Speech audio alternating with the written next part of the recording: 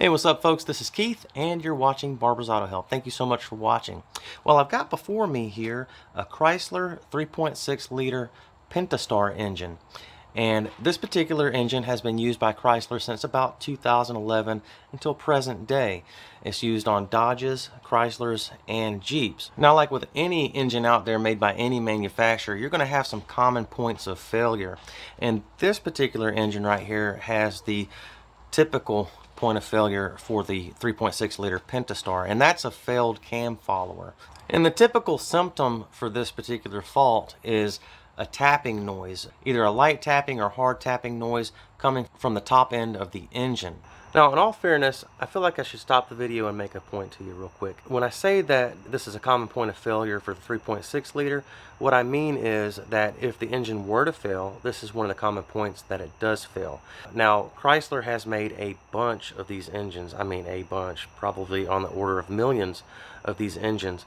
So the amount of engines that fail in this manner compared to the total amount of engines that were produced by Chrysler is a relatively small amount.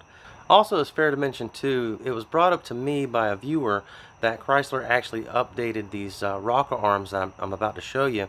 I think it was around 2017, he said. Don't quote me on that, do your own research of course, but I do believe that Chrysler has updated this particular part. So I'm not sure if it's fixed or not. I really haven't heard anything past the 2014-15ish mark there. So back to the video.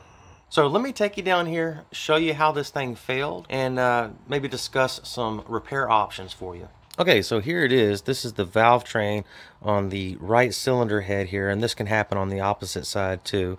So I don't think there's anything special about this right side here, but you can see this cam lobe right here doesn't quite look like the other one. See, this is a normal looking cam lobe here, minus the rust, of course.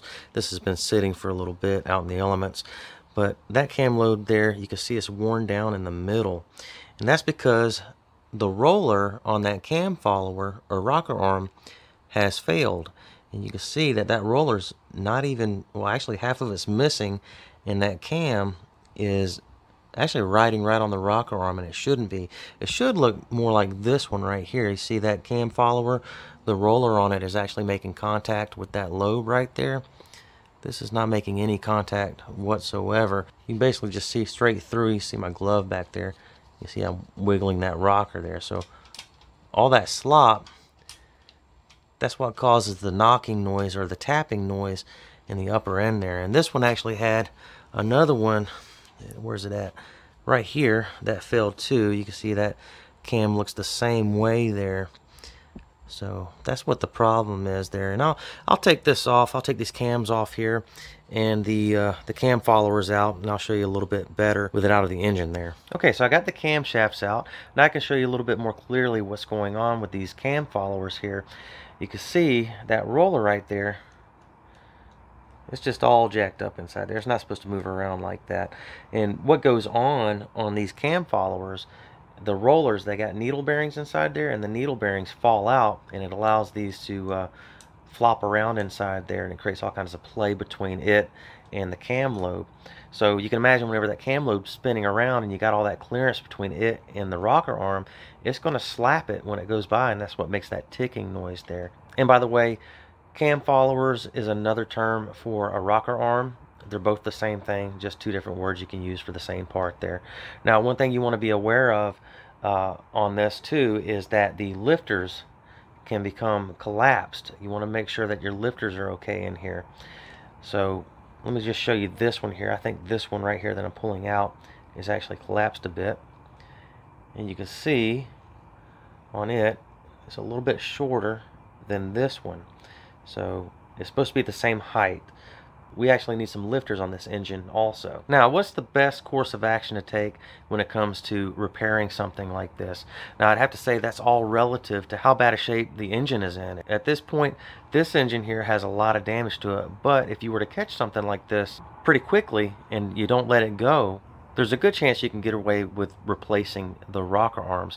Now, I wouldn't just replace one rocker arm while you have one side of the engine torn down. I would replace all of the rocker arms. Not only that, I would also suggest, even if your lifters are showing to be good, I would replace them too while you're in here. The name of the game is to do this repair once and not have to go back in there. And that can be very frustrating to have to go back in on a job like this. Now, in cases where this symptom's been let go for a long time and you have damage to your cam lobes, such as what you see right here, of course the camshaft that's damaged is going to have to be replaced. And this can happen on either the intake cam or the exhaust cam.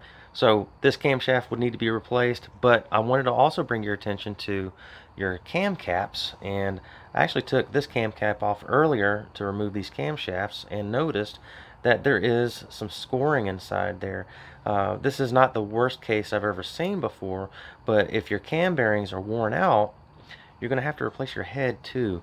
You can't just replace your cam caps and get away with it because the other side of the bearing is a part of the head there. There's no bearing inserts that you can put into this to rectify this, so just bear that in mind while you're in here. Now also bear in mind too, if you happen to have a camshaft that doesn't have damaged lobes and you're just replacing the rocker arms, when you take those cam caps off, if you find one that's damaged, usually there's corresponding damage to the journals of your camshaft also. So you want to inspect your camshaft journals and make sure that they're okay also. And of course, if they're not, you want to replace them. Now, in my opinion, if I'm ever replacing a head for bearing damage to the cam caps, then I would replace the cams anyway. That's just me. Now, I know this should probably go without saying, but this whole get up here on this cylinder head, you got the same thing on the other side there. So be sure everything's good to go over there while you're doing repairs on your vehicle. Now, I suppose that there are some extreme cases where you may actually have to replace the whole engine due to a failure like this. There is a lot of metal content inside this engine here. You can see on this camshaft trigger wheel here, it's magnetized.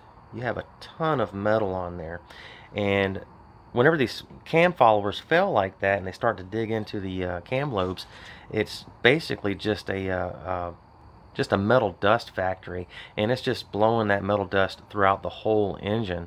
So who's to say how much of that gets past the oil filter, and who's to say how much is caught by the oil filter?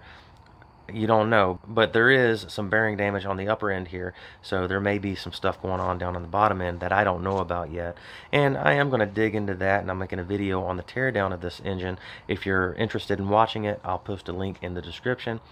Check that out if you're interested. But realistically, for the most part, I think you'll find that a whole new engine is not going to be needed.